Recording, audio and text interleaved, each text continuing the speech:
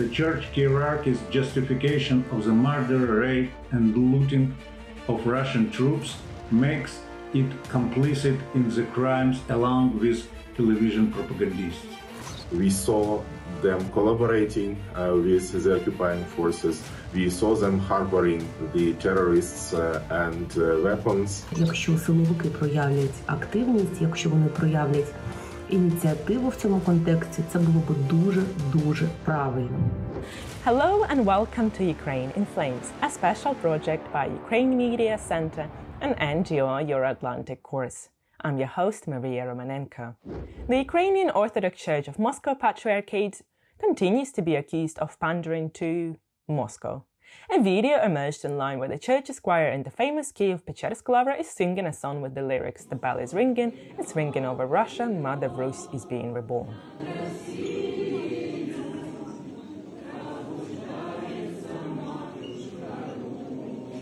The church has denied that it prays for Russia on a centralized level and said that it will ban Father Zahari, who was allegedly doing the service, from doing them in the future.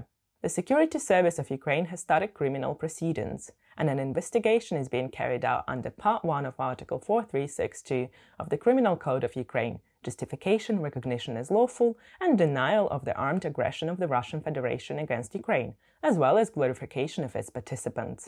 In today's program, we will discuss this and other instances of the Ukrainian Orthodox Church of Moscow Patriarchate, who, by the way, now want to be known as just the Ukrainian Orthodox Church, collaborating with and praising Russia.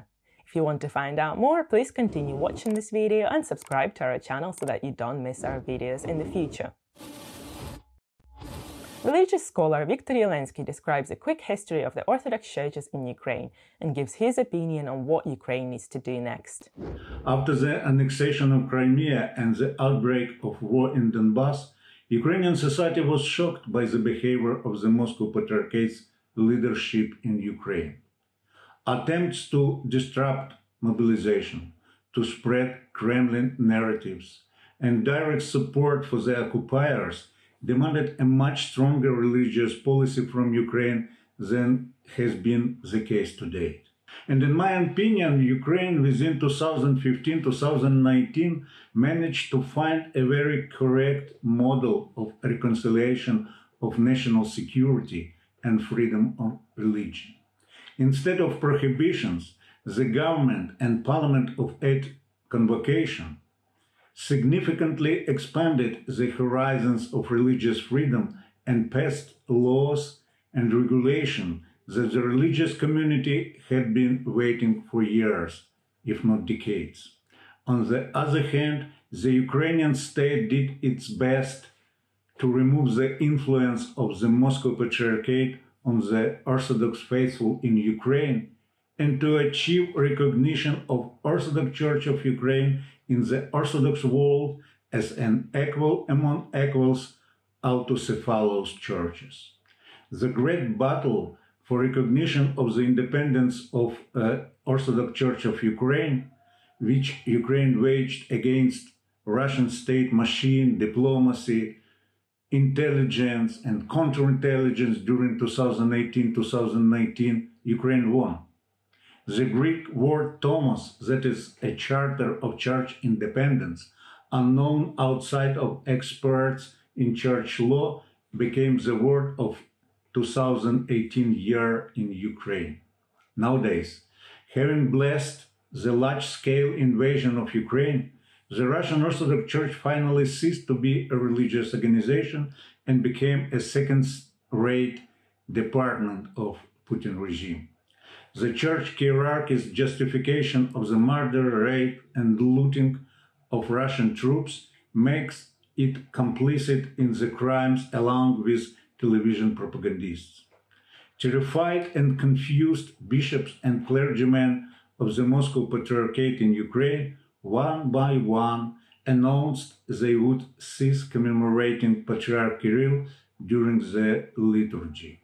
This, of course, is the least they could do at a time when the Orthodox Church of Ukraine, the Ukrainian Greek Catholic Church, and other less numerous churches and religious communities called for prayer and work to defeat the enemy. Apparently, The hierarchy of the Moscow Patriarchate in Ukraine, which bears responsibility for poisoning its flock with the Russian world heresy, is afraid of the possible consequences for itself, but thinks little of repentance. They are much more concerned with the preserving their property. They learned nothing and forgave nothing. They impose ecclesiastical penalties on priests who have joined the Orthodox Church of Ukraine, urging them not to take hasty steps and to decide the fate of their church sometime in the future, in so-called quiet time. For me, it's obvious the church structures whose leadership in Moscow bless the murder of Ukrainians precisely on the ground that they are willing to remain Ukrainians, have no place on Ukrainian soil.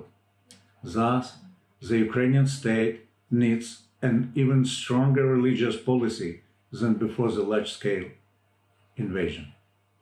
The state authority for religious affairs must demand that the Moscow Patriarchate structures in Ukraine actually break with Moscow, send the heads of the local Orthodox Church a notice of such a break, send back to the Kremlin the awards that the hierarchs have been personally awarded by Putin, and begin a dialogue of love and truth with the Orthodox Church of Ukraine.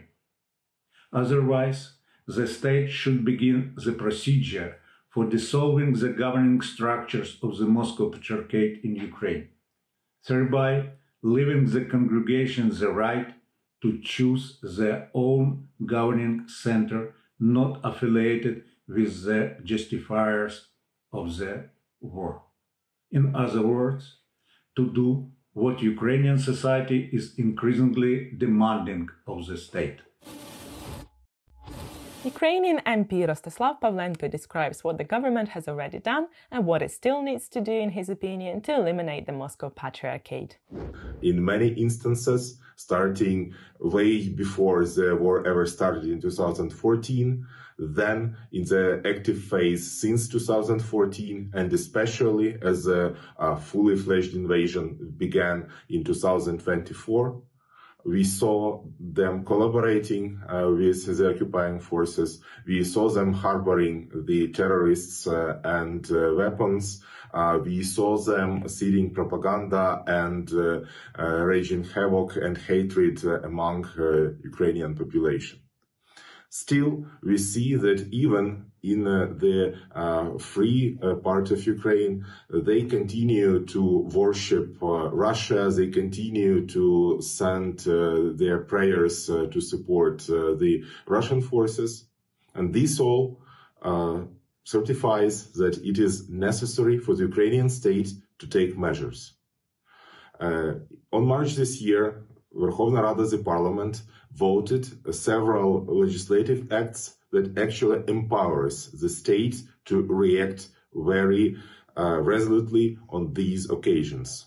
First and foremost, this is to fight the collaborators and those who support Russian narratives.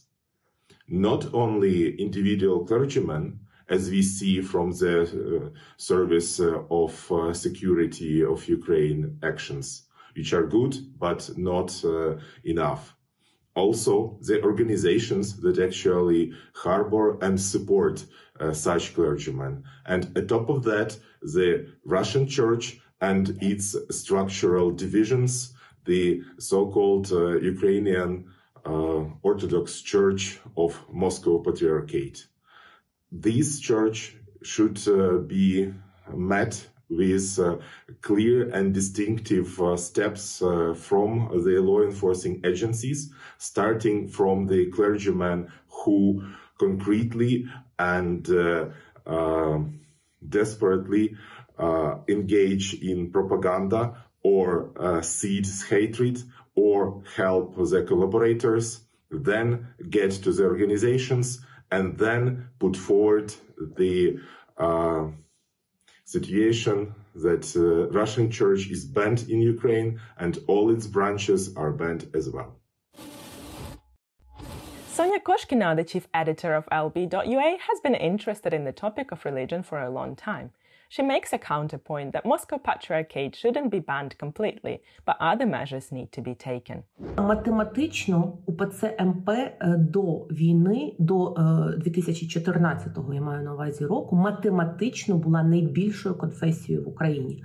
До 2014 року це було приблизно 12 тисяч приходів по всій Україні. 27 травня 2022 року в Києві було скликано собор УПЦ МП. Спочатку відбулося засідання синоду, потім собору, на якому було прийнято правки до статуту УПЦ МП, згідно яких вони розривають будь-які зв'язки з РПЦ і оголошують себе незалежною церквою.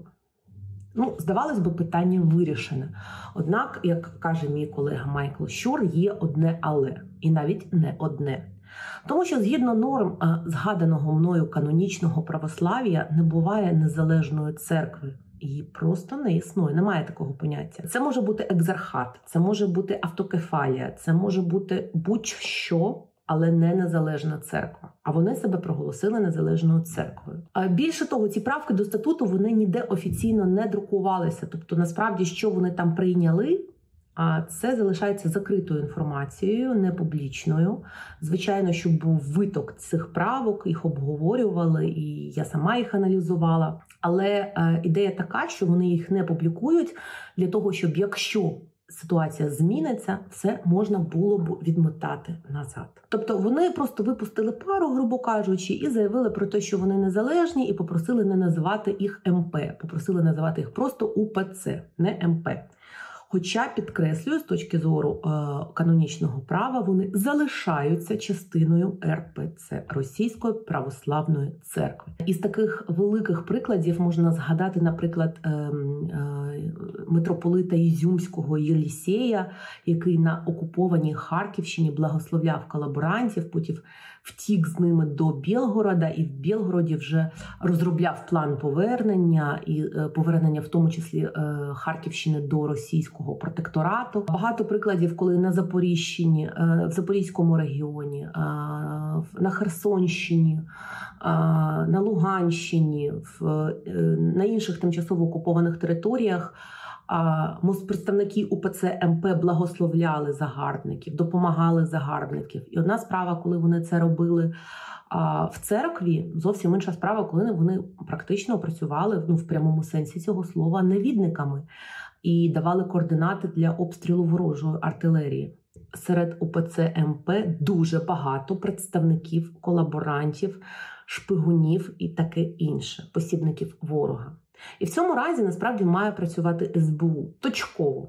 Наразі в Кримінальному кодексі України є всього 3 статті, які регулюють подібні випадки щодо держзради, колаборантства та посібництва.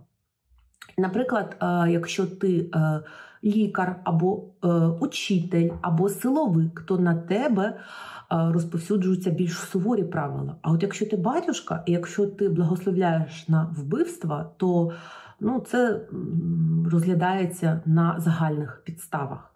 Ясно, що так не має бути. Ясно, що мають найближчим часом бути значно посилені відповідні норми Кримінального кодексу, мають бути внесені зміни. СБУ має працювати в кожному конкретному випадку. Це вже відбувається. Ми знаємо про митрополита Вінницького, ми знаємо про історію на Кіровоградщині, де цілі митрополити були обшукані СБУ, були вручені підозри. Тобто ці історії, вони йдуть. Звичайно, вони йдуть не так швидко, як хотілося б. І це поки що не є масове явище. І більше того, верховне керівництво УПЦ МП, воно все ще очікує, що воно якось само минеться. От закінчиться війна, там буде видно. Так вже не буде. До речі, як я зазначала, що до війни, до 2014 року, це була найбільша за чисельністю конфесія, а зараз вже перевага на стороні ПЦУ. Більше 8 тисяч приходів має ПЦУ, УПЦ МП має менше 8 тисяч приходів, і ця кількість постійно знижується. Причому підкреслюю, що насправді навіть тут є велика кількість абсолютно адекватних батюшок, правильних віруючих. І забороняти їх законом, на мою думку, зараз не зовсім було би розумною ідеєю. А от повторюся, якщо силовики проявлять активність, якщо вони проявлять ініціативу в цьому контексті, це було б дуже-дуже правильно. В будь-якому разі міжцерковний діалог має продовжуватися, і я стверджую, що на рівні рядових батюшок він триває. Сподіваюся, що після перемоги в Україні постане єдина національна церква, об'єднана і неподільна. Всі ми до цього прагнемо. You've been watching the special project by Ukraine Media Center and Euro-Atlantic course dedicated to the Russian-Ukrainian war, Ukraine in Flames. In our pinned comment, you can find information how you can help Ukraine fight Russian aggression. If you find our work useful, please subscribe to our channel, like and share this video. Slava Ukraini!